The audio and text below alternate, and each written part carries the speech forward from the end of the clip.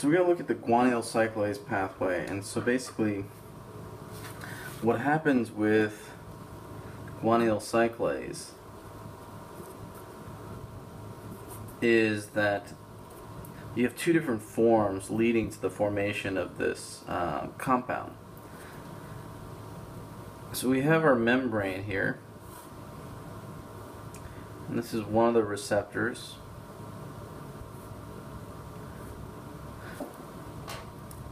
And this receptor right here is called for the natriuretic peptides.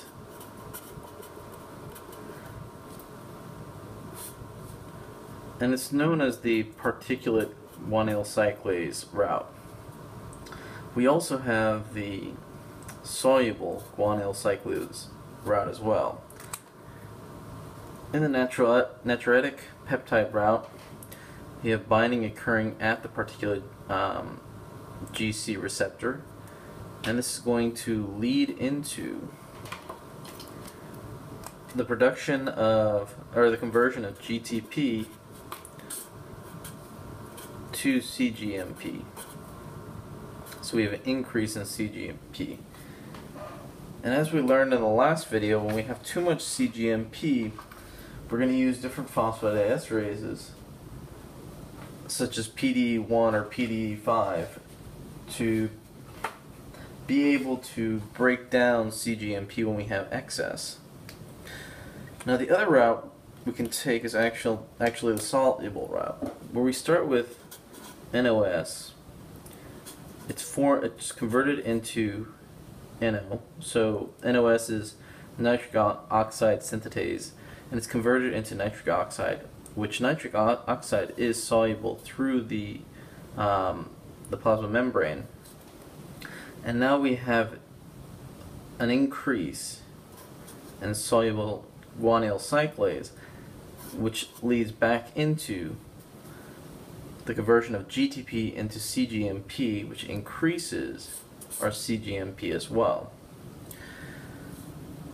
So there are two different routes, the particular route and the soluble route, leading to production of cGMP. So keeping that in mind, let's look at some of the other pathways. So now we can go into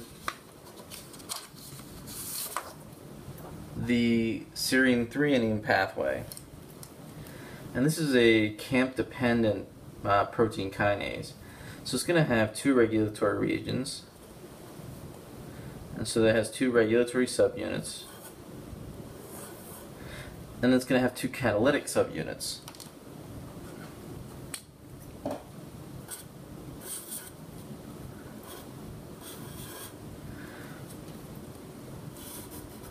And whenever cAMP is around, cAMP has the ability to cause the catalytic subunit to dissociate from the regulatory subunit. So I'm going to label these as R. And now they're in the bound state with the catalytic subunit. But what happens is, when cAMP comes in and binds onto the regulatory units, it causes a decreased affinity for the catalytic subunit, leading to the formation of active pKa. So now we have the regulatory subunits, and the catalytic subunits are going to leave off. And this is only occurring again because it's cAMP bound. If you need to refer back to the G protein couple receptor video on how we're going to produce cAMP.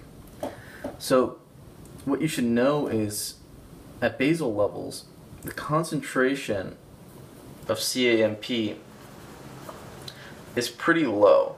So we need to basically make cAMP, or increase the concentration of cAMP for this to work.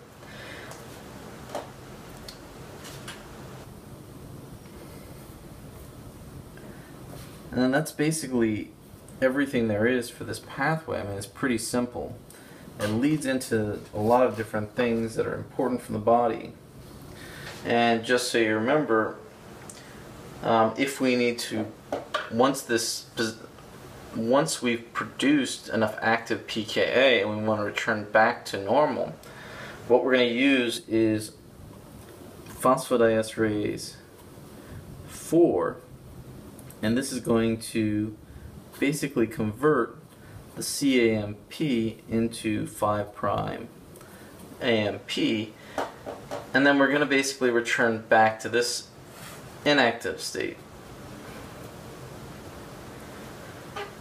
This could also be achieved through phosphodiesterase 1. So you can use either route to get to the same product. Well, this video is kind of short, so if you like the video or have any questions, let me know. Write in the questions, the caption below. If you like the video, give it a thumbs up, and be sure to subscribe to the channel.